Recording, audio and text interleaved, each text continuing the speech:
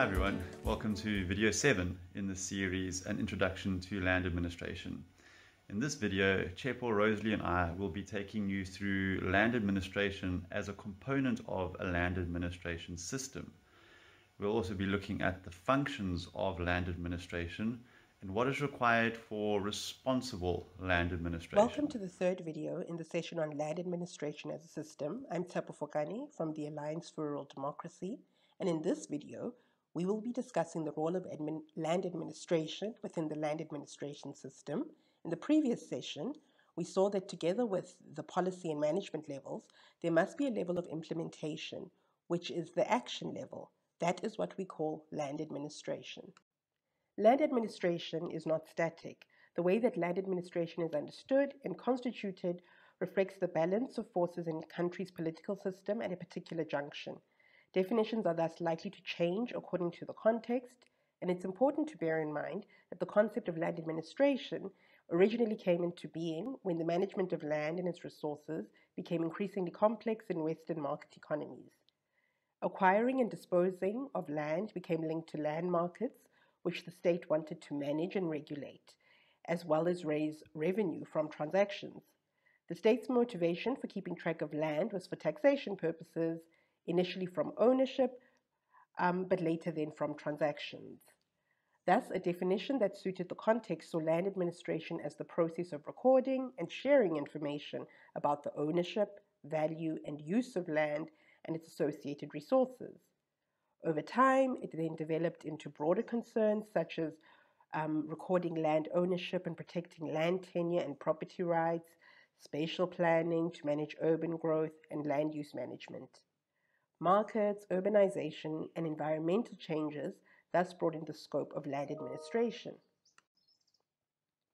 In some post-colonial societies, where not all land is traded via the market, the idea of land administration is adapting to take into account a wider range of scenarios that include recognizing rights that are granted in law but may not be registered or even fully recognized.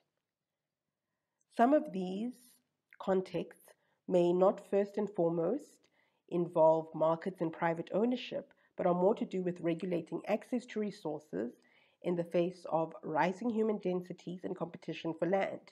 In the context of the climate crisis, land governance is increasingly concerned with sustainable use of resources. These contemporary concerns have led to increasing reliance on planning mechanisms and processes. Countries affected by colonization must also contend with legal pluralism, where there's multiple and sometimes parallel institutions with the different norms, customs, and laws to regulate land, which translates into different standards and processes for land management and land administration. Land administration must be designed to respond to these extra demands. Under these circumstances, it's crucial that land administration is well coordinated, aligned, and integrated. The component parts need to articulate with each other to avoid pulling in contradictory directions. In this series, we understand land administration in the way we defined it in the introduction, namely, it's the process of determining, recording, and disseminating information about the relationship between people and land. This definition again emphasizes land administration as a process rather than a technical once-off event. However, we take it one step further by de-emphasizing ownership as the basis of land administration as it was done in the past. In order to grasp the co-prevalence of registered and unregistered rights, it's important to understand that land tenure and administration are arising from relations between people regarding land. That shows a shift in thinking from the idea of thinking about owning a thing to the idea that land rights involve relationships between people about a thing. Furthermore, it involves multiple layers of processes, procedures, steps, and actions. Clearly, a common denominator that is central to any understanding of land administration is land information and how that is recorded and published. Land information systems are therefore seen as the foundation of any land administration system. Hi, I'm Dr. Rosalie Kingwa, and I'd like to give you a closer look at the functions of land administration. We mentioned some of these broad functions in a previous video when we discussed them as pillars of a house or as a part of a pyramid. In this video, we want to elaborate on these functions. In their recent book on the cadastre, which we've quoted from quite a bit, Fisher and Whittle discuss the importance of land administration in supporting land governance as a whole. I quote, "When a land administration system operates in an integrated and efficient manner, it supports many core functions of land governance. These include land tenure security, income generation through property taxation, control and planning of development, preservation and sustainability of the natural environment, and the protection and maintenance of cultural artifacts." We can group these core functions in 4 categories: land tenure, land value, land use, and land development. We should remember the importance of conflict resolution as integral to all of these functions. In the table on the slide, we expand on the content and types of activities associated with each of these 4 functions. Under land tenure, the core activities are the following: securing access to land, determining plot boundaries, allocating new plots or altering existing plot boundaries, transferring property or use, managing disputes regarding land rights and plot boundaries. Under land value, the main activities are assessing the value of land and properties, calculating and gathering revenue through taxation of property, managing disputes related to land valuation and taxation.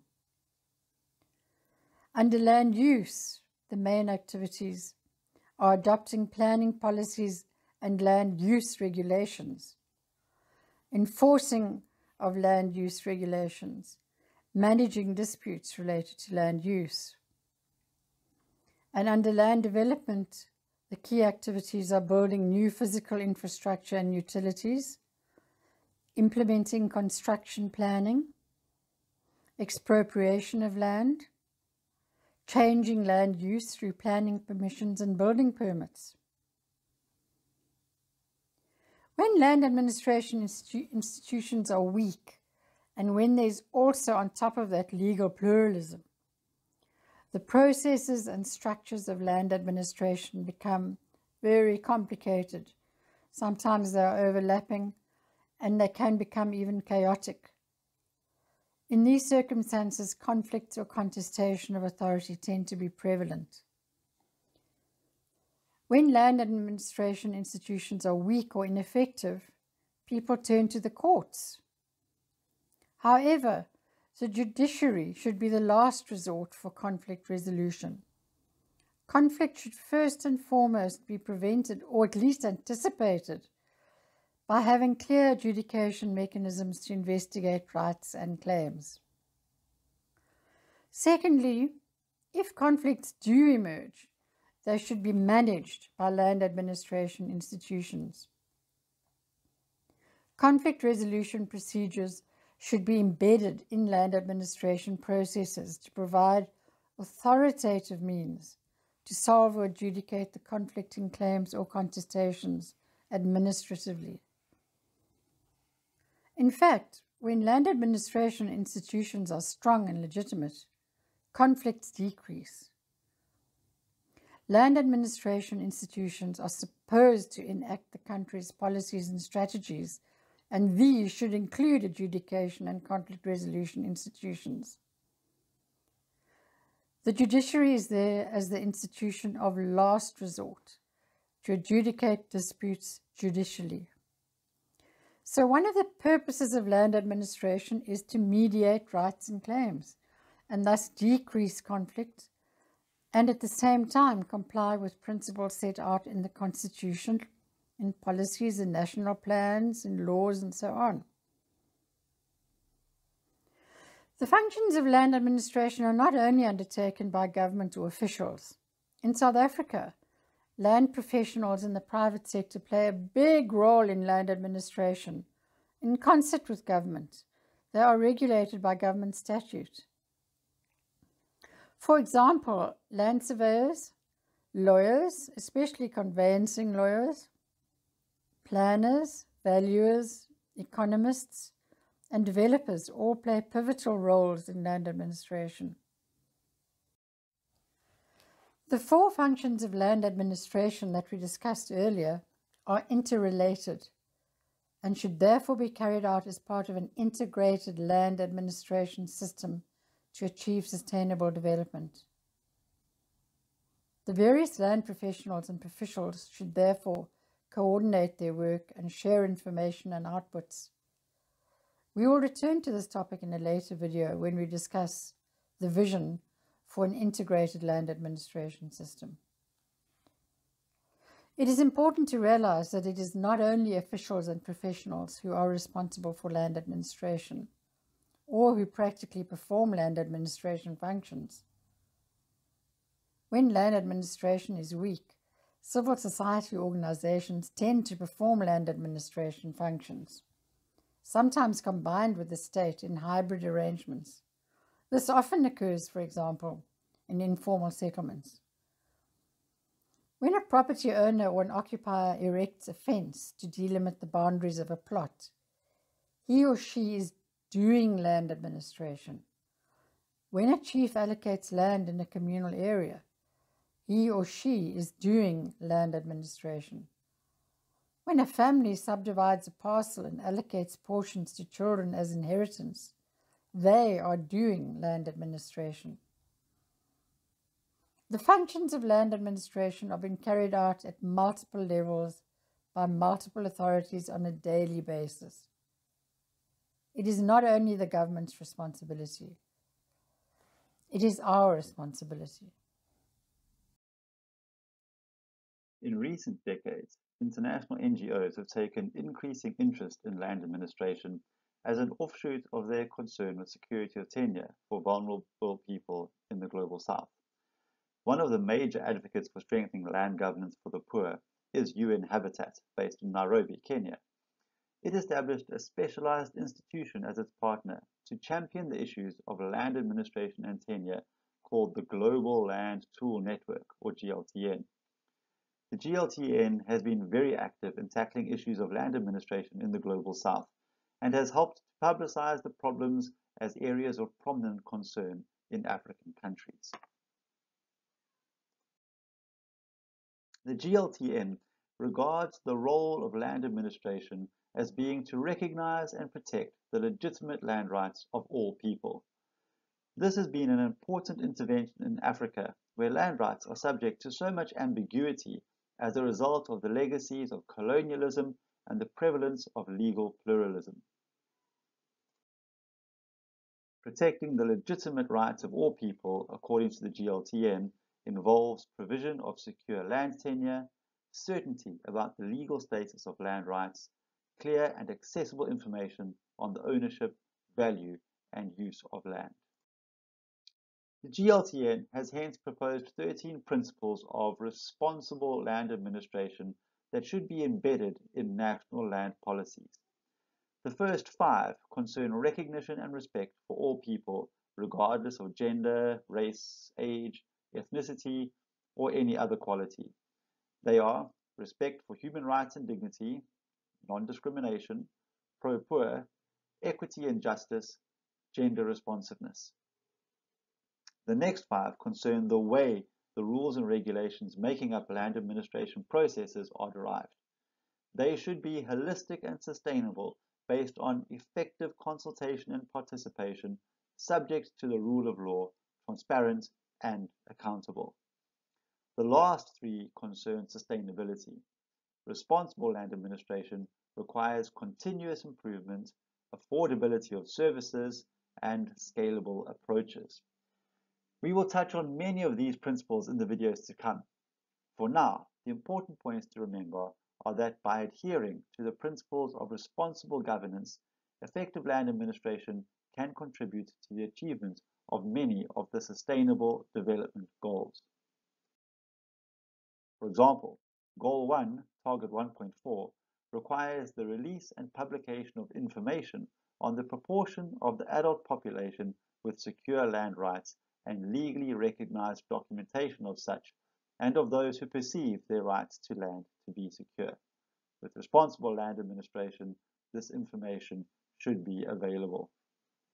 In the 3 videos of this session, we looked at the components of land administration systems and how they work together as a whole. We discussed the broader structure with land policy at the top, followed by land management, the strategic level, and land administration, the operational level. We discussed the functions of land administration as being land tenure, land value, land use, and land development, and also conflict resolution, and highlighted the need for responsible land administration to achieve land tenure security for all land rights holders. We also commented that land administration in the global south is often not the preserve of government, but of civil society as well. As a reminder, land policy is where governments make choices and the legislature enacts laws.